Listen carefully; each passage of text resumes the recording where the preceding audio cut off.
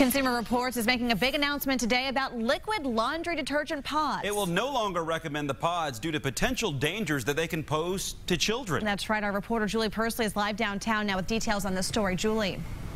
Consumer Reports is also taking a stand recommending that households and caregivers with kids ages 6 and under actually stop using the laundry detergent pods. We're told that Consumer Reports decided to do this because of the high rates of accidental poisoning in younger children. Doctors at Nationwide Children's Hospital looked at the causes and effects of the laundry detergent pods being a serious poisoning hazard. A 2-year study focused on kids swallowing, inhaling, and being exposed to chemicals in laundry detergent pods. It charted 17,000 cases in 2 years. The findings called for new nationwide safety standards for families with kids 6 and under.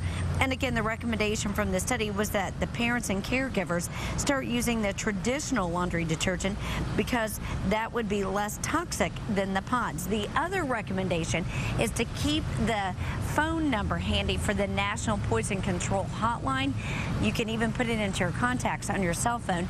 That number is there at the bottom of your screen, 1-800-222-1222. Reporting live downtown, Julie Pursley, RTV 6. All right.